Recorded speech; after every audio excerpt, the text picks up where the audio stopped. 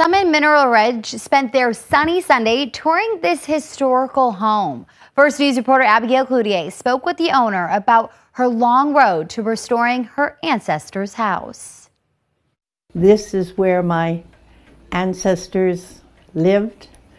They came from Luxembourg in 1855 and bought this house in 1859. And over 130 years later, in 1990, Mary Lou Moss Godleski bought her ancestors' home back. But it wasn't this beautiful and historically accurate when she bought it. It was condemned and had dogs living where the kitchen now stands. It took a lot of work to restore it to its 1800s era glory. When we unearthed this fireplace, it was a miracle because it was all intact.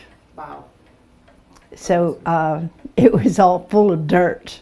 As she took me through all 3 floors, she described repairing fire damage in the attic and the work it took to get electric, plumbing, and gas to code. It's now filled with photos of her ancestors and previous owners, as well as items from the time period. Godleski tells me it means everything to her to own a big piece of her family history and have an idea of how they lived. It's really thrilling.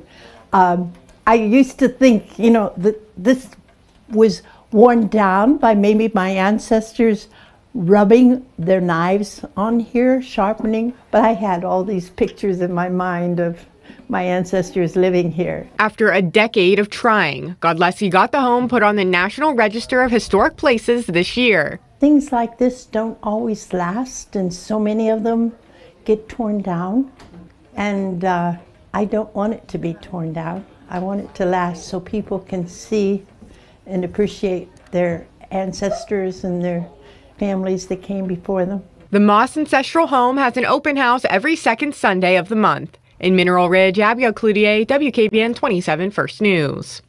Hi everyone, I'm Lindsay Watson. Thanks for watching the WKBN 27 First News YouTube channel. If you want more video news, subscribe to our channel. And don't forget to download the WKBN 27 First News app for breaking news alerts.